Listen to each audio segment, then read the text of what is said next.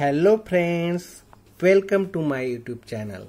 Today we are going to learn descending order. Descending order means arrange numbers from big to small. See here, numbers are arranged in descending order means big number is written first and small number is written in last.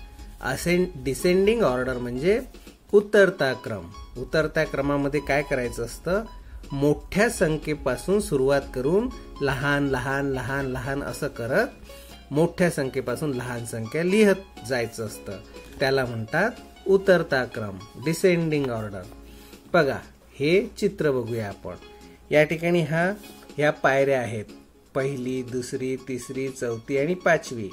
First, second, third, fourth and fifth stairs, and this man is coming down from fifth stair to one stair, first stair.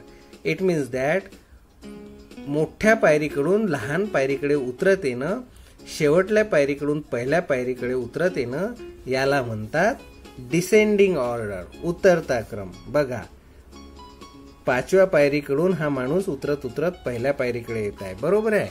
त्याचप्रमाणे हे चित्र बघा.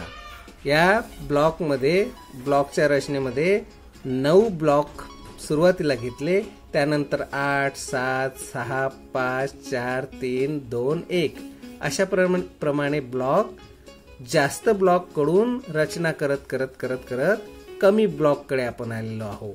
बघा हा बाण असा खाली उतरत आहे, याला म्हणतात उतरता क्रम. बघा या ठिकाणी आणखी एका उदाहरणावरून आपण लक्षात घेऊया. See here, look at the blocks arrange in descending orders. See here, blocks R given. Here R 4 blocks. Here are 3 blocks and here are 5 blocks. Now we have to arrange these blocks in descending order. It means that we will put more blocks first, then less box and then in the end least box. म्हणजे आपण descending order करताना सर्वात प्रथम सर्वात जास्त block लावूया, मग त्याच्यापेक्षा कमी ब्लॉक लावूया आणि शेवटी सर्वात कमी ब्लॉक लावूया. म्हणजेच मग आपला डिसेंडिंग ऑर्डर कसा होईल. या ठिकाणी 4, 3 आणि 5 अशा प्रमाणात ब्लॉक आहे, म्हणजे 5 ब्लॉक्स सगळ्यात जास्त आहे, म्हणून त्याला आपण सुरुवातीला लावूया 5 ब्लॉक्स. त्यानंतर 5 पेक्षा स्मॉल 4 आहे, त्यामुळे दुसरा क्रम 4 ब्लॉक्सचा लागेल आणि 4 पेक्षाही कमी 3 ब्लॉक्स आहे, म्हणून तिसरा क्रम 3 ब्लॉक्सचा लागेल. अशा प्रकारे 5, 4, 3 if we arrange in this order will be descending order. हा काय होईल, उतरता क्रम होईल. कारण आपण काय केलं, सर्वात आधी सर्वात जास्त ब्लॉक लावले, मग त्यापेक्षा थोडे कमी ब्लॉक लावले आणि शेवटी सर्वात कमी ब्लॉक लावले. त्यामुळे हा आपला झाला डिसेंडिंग ऑर्डर, उतरता क्रम. Now we will see. Write the numbers in descending order. See here, this emoji tell us to write down. Now in this picture, in this triangle, 8 is written. Now we have to write numbers in descending orders.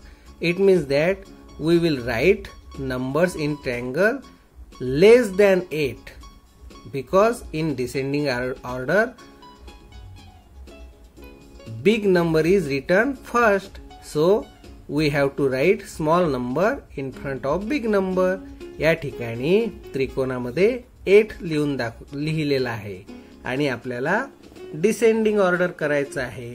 Descending order करताना आपल्याला सर्वात मोठा अंक सुरुवातीला लिहायचा असतो. मग 8 सुरुवातीला लिहिले असल्यामुळे हा सर्वात मोठा अंक झाला. मग आपल्याला जर पुढचे अंक डिसेंडिंग ऑर्डर मध्ये लिहायचे असेल तर 8 पेक्षा कमी अंक लिहावे लागेल. समजा आपण इथे 7 लिहूया, कारण 7 8 पेक्षा स्मॉल आहे. त्यानंतर 7 नंतर 6 लिहूया, कारण 6 हा 7 पेक्षा स्मॉल आहे. 6 नंतर 5 लिहूया, कारण 5 हा 6 पेक्षा स्मॉल आहे. 5 नंतर 4 लिहूया. 4 याकरिता लिहूया, कारण 4 हा 5 पेक्षा लहान आहे. अशा प्रकारे डिसेंडिंग ऑर्डर लिहिताना मोठ्या अंकाच्या पासून सुरू करून त्यापुढे छोटे छोटे छोटे छोटे अंक लिहत जायचं. मग होतं ते डिसेंडिंग ऑर्डर. बघा झालं ना. 8, 7, 6, 5, 4 these numbers are in descending order. उतरत्या क्रमात आहे ना. चला तर मग तुम्हाला आज डिसेंडिंग ऑर्डर समजलाच असेल.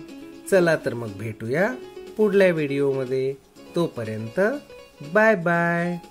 आणि माझ्या व्हिडिओला एक लाईक नक्की करायचं.